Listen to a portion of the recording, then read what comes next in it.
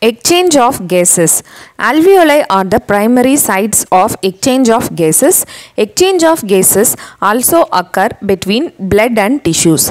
Oxygen and carbon dioxide are exchanged in these sites by simple diffusion, mainly based on pressure or concentration gradient. Solubility of the gases as well as the thickness of the membranes involved in diffusion are also some important factors that can affect the rate of diffusion.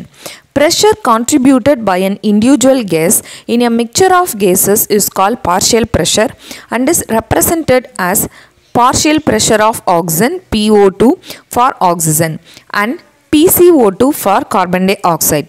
Partial pressures of these two gases in the atmospheric air. The data given in the table clearly indicates a concentration gradient for oxygen from alveoli to blood and blood to tissues.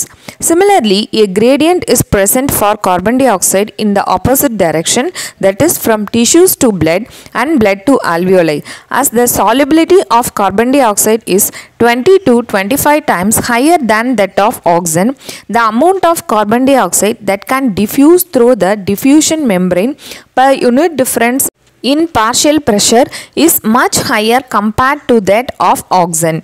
The diffusion membrane is made up of three major layers, namely the thin squamous epithelium of alveoli, the endothelium of alveolar capillaries and the basement substance in between them.